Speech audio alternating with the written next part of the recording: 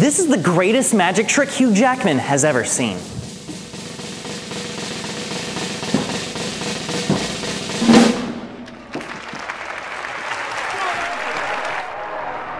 It's the greatest magic trick I've ever seen.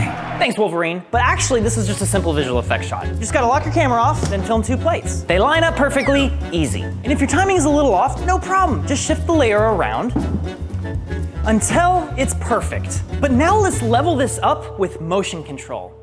This is a motorized dolly that can repeat the same camera move over and over again, giving us the same motion for each plate, allowing for a much more compelling shot. But if we do that same magic trick again, we run into a huge problem. Are you looking closely?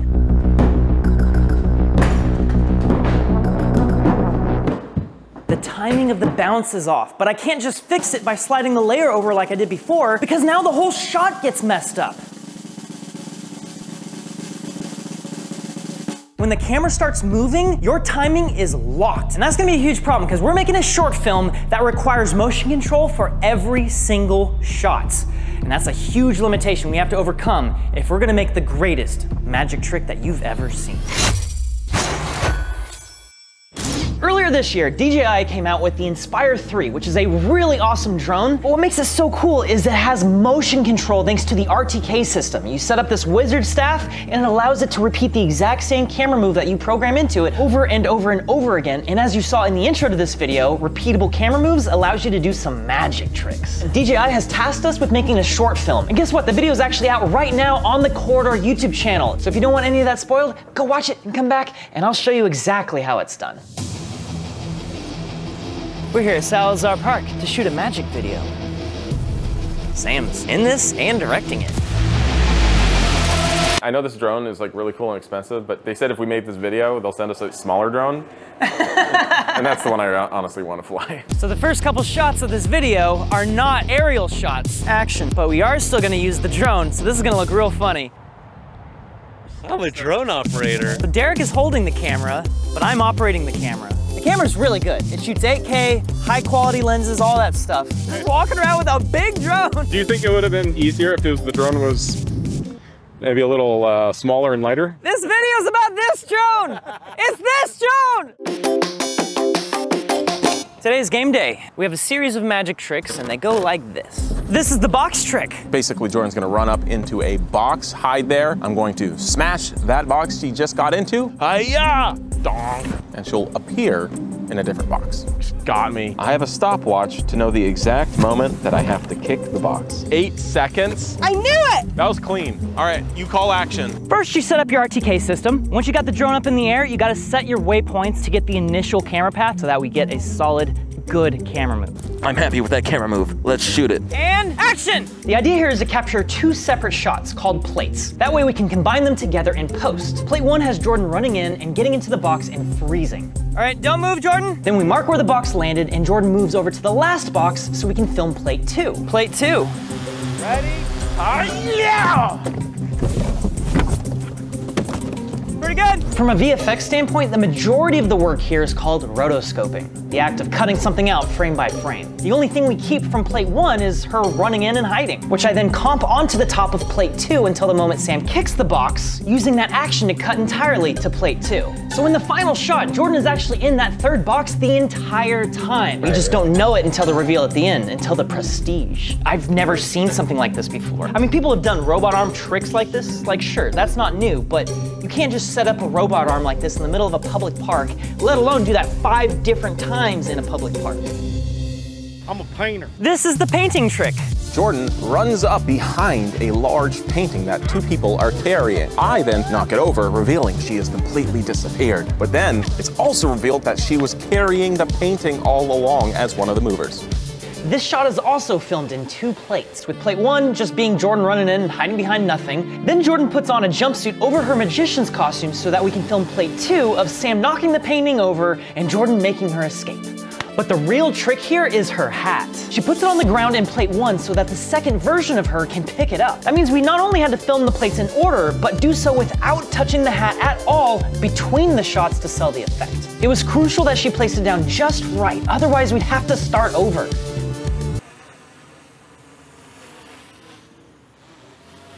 It's doing the thing again.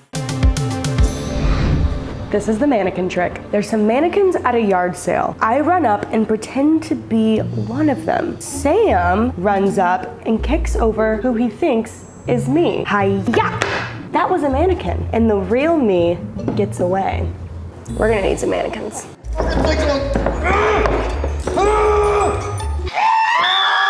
Yeah, these aren't gonna fit. Cause it's like they make them all thickums McGee.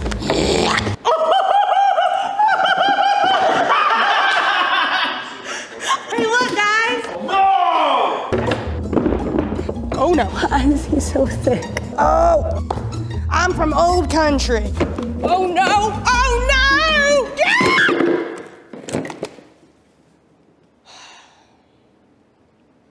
Thick in all the wrong places! His torso is off too.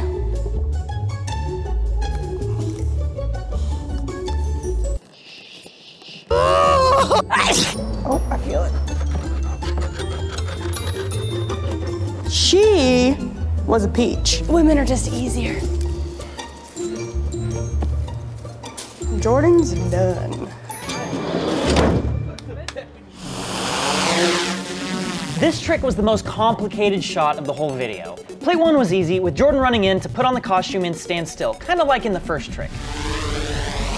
But then plate 2 became a battle with the wind, the changing shadows, and the mannequins. We are racing the sun. The sun is moving, shadow is covering this area, so we gotta bust this takeout right now. This freaking guy. No, this is gonna get blown over. These mannequins have always been my enemy. I'm gonna win with magic. Now I have to become a mannequin. All right, look at the marker on your feet. In plate 2, Sam knocks over the doppelganger and Jordan reveals that she was there the whole time. But this shot needs something more because it's too obvious that Jordan is hiding here. And that is where plate 3 comes in. We got a third plate with the mannequin placed exactly where Jordan was standing. The thing fell over, but it's super easy just to reset, execute, upload flight mission. It is uploaded and start. I'm a filmmaker. The idea here is to create misdirection by showing you a real mannequin at the top of the shot. I mean, that can't possibly be Jordan, right? Kind of cheat it like this way, so you're kind of putting it on like this. The act of putting the jacket and hat on it is the transition that reveals the Jordan that was always there. I'm incredibly proud of this idea. It's my favorite misdirection of the video. This is the trash can trick. Jordan jumps into a trash can. I'm pretty fed up by this point. So I chuck a grenade into one of the cans. And guess what? I guessed right, finally. However, Jordan throws the grenade back out at me, and I panic and toss it into a different one. Boom, it blows up. End of trick and video. This thing is pretty f***ing gross. Are these trash cans used or props? I mean, they're from a prop house, but They have been used. Timing is going to be particularly important for this trick because the timing of the first shot dictates the timing of the second shot, which is going to dictate the timing of the third shot. They're all kind of like stacked in layers and their timing is rigid. So we got to establish one at a time. By this point, you're starting to get how all this works, and this shot is no different. Jordan jumps into the trash can and has to stay there for all of plate 1. I know that there was poop in here, I just know it. Now, it's time to blow up a grenade. The way we're gonna set off this grenade is using an air cannon. Ready? 3. Was that on accident? Yeah. 3, 2, 1. I wasted half the power in that first accident. The goal here is to get that lid to pop off. Hopefully it does. Ready?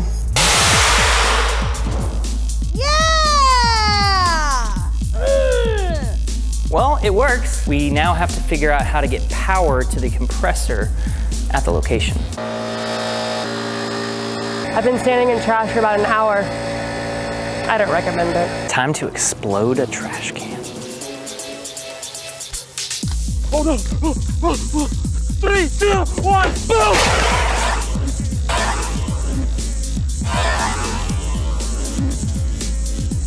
Think we f***ed it up? How? Got stuck on the lip. All right, take 2. filling up the air cans with some debris. 3, 2, 1, boom! All in all, this was actually one of the easier tricks to pull off. However, for this next one, Sam is really gonna have to throw down.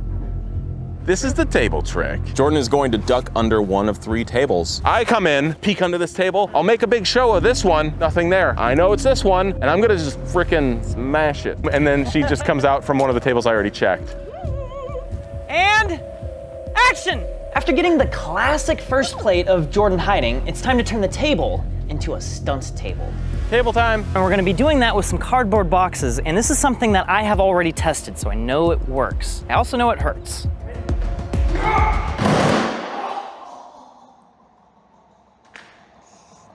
It's very safe because it's got cardboard underneath it. Cardboard prevents you from getting hurt, which is why stunt guys use it for other stunts. Sam has been so nonchalant about this stunt, he thinks he's gonna be 100% okay. When I landed, it knocked all the wind out of me and I forgot what existed in life. Meanwhile, Sam is gonna have to do the stunt and immediately continue acting. This is the one I'm looking forward to actually seeing on camera. With the boxes on their side, they should collapse. It's all on Sam now. As I grow closer to jumping on the table, I do grow more worried, but it's okay. I won't die. All right, ready? And action!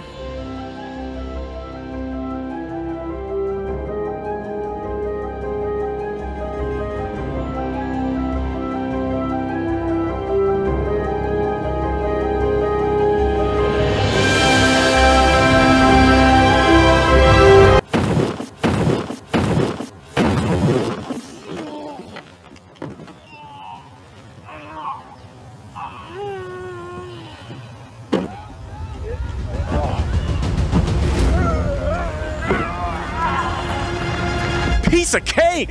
How do you feel? That was nothing. That was nothing. You know, there is a science to stunts, and I'm not an expert in it, but you know, having a slow motion video of Wren performing whatever you're about to do before you do it really helps. We have one more plate to get for this shot, and that is simply an empty underside of the table. I'm gonna pull this up and show she's not there. How will we do that? VFX. So yeah, I guess the next thing to do is just like finish the shots and show everyone.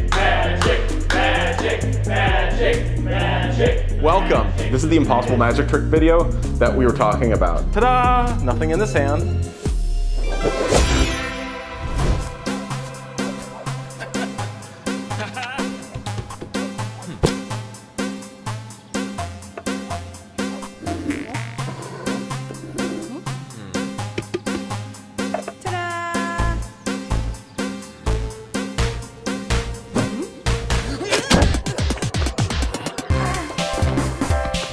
Wow, this is so like classic corridor. Yeah.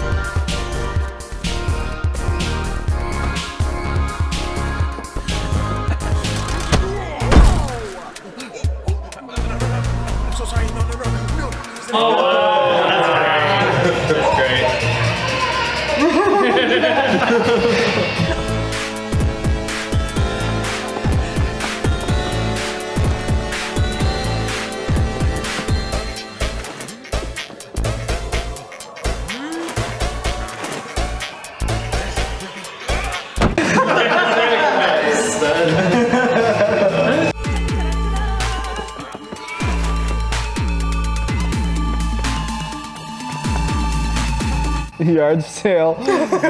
Yard sale.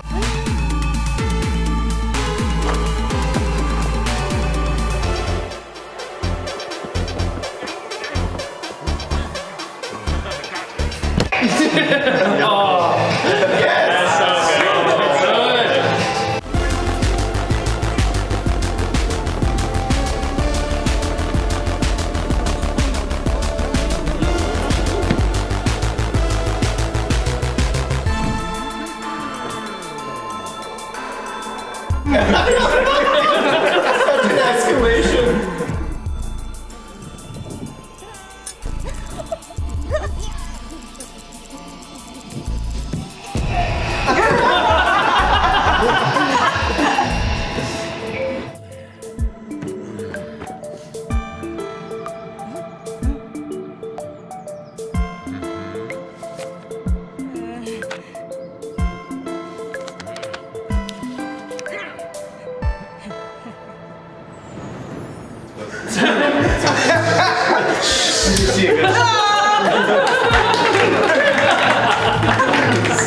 Dude, that had such classic corridor vibes to it.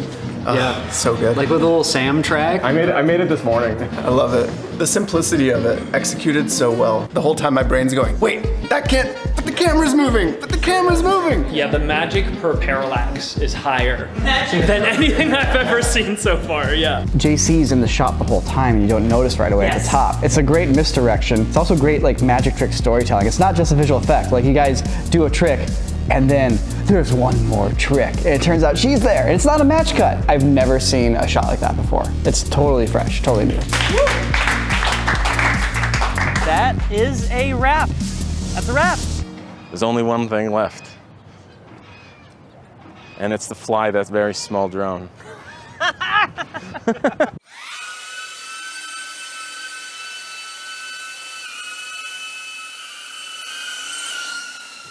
Thank you so much for watching. This was such a fun video to make. It's so rewarding to actually create some effects that I feel no one has ever really done before. If you want to watch the full short film in all of its magical glory, head on over to the Corridor channel. There's actually a link to that video right here, right now.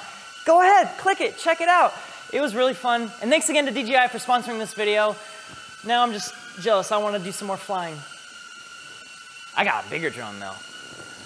Gonna take it out.